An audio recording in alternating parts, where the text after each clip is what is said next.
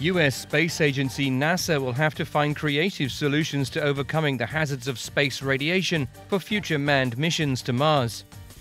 Radiation readings from the Curiosity rover en route to and while on Mars revealed levels dangerous to humans. Exposure to solar radiation would be highest during the 180 to 253-day journey to the Red Planet. Current spacecraft radiation shielding is insufficient for such long journeys. Walls filled with hydrogen-rich water offer one solution. Electromagnetic shields could provide even more protection.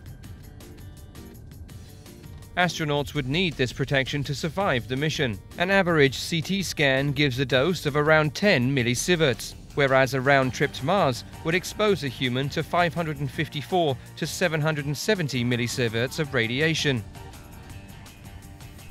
Excessive exposure to radiation can cause cataracts, cancer of the thyroid glands, lungs, stomach, and sterility. NASA aims to send humans to Mars sometime in the 2030s.